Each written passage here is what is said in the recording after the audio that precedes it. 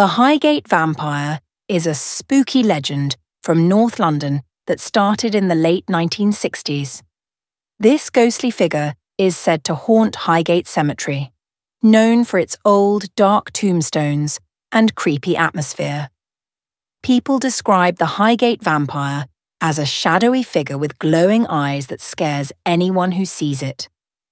Stories about the vampire spread when locals and ghost hunters reported strange things happening in the cemetery.